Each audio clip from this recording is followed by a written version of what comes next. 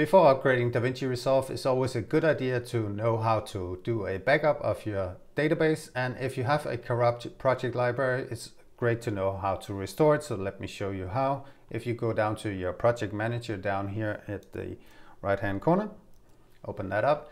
You can open up your project libraries by clicking the button here, and here you have your current project.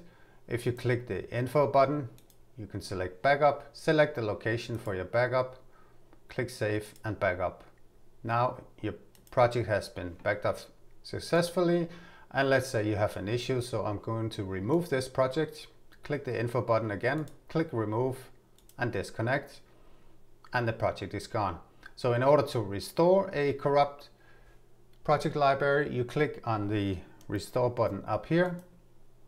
You'll find your backup, select open, and you rename your database. Click create, click open, and your project has been restored, and you can go back into working in your project, and everything should be ready and good to go.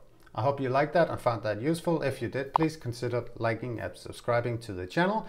Catch you on the next one.